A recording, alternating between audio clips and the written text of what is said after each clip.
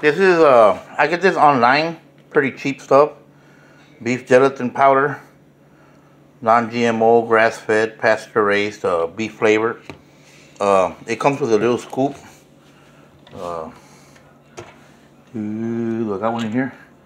Yeah, it comes with a scoop like this. I do 6 to 8 scoops. It says to do like 4, but nah, it gets all nasty in there in the cleft. So use 6 to 8, 7 if you want, just to make it like where it's, you know, kind of bouncy, where it's it doesn't dissolve that easy. This is what I do.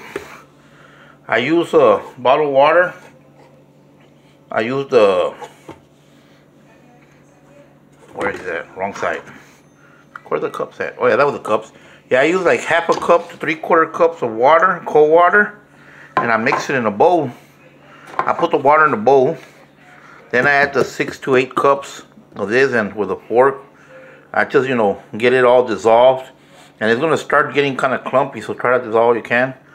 Then I put the canned dog food, 4 healths. Well, you know, you can use puppy food or whatever. You can even use the dry food too. Stick it in the blender and break it up first, and then put it in there. But I prefer to get it, you know, like 4 healths has limited ingredients. It's more holistic. And then I use a little saucepan. Here's the bowls I use. I use one of these bowls.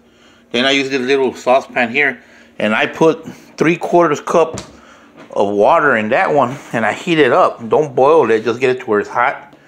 Okay, so when you mix all that up, the 3/4 cup of water with your dog food and the 6 to 8 scoops of the gelatin, mix it up real good, mash, and then you add that 3/4 cup of the hot water. Slowly stir it, stir it, stir it, stir it, stir it, and it's gonna get all mixed up real good.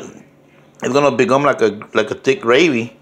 Then you pour it into any containers, Tupperware or whatever. Where's my black ones at? Whoops. I use these.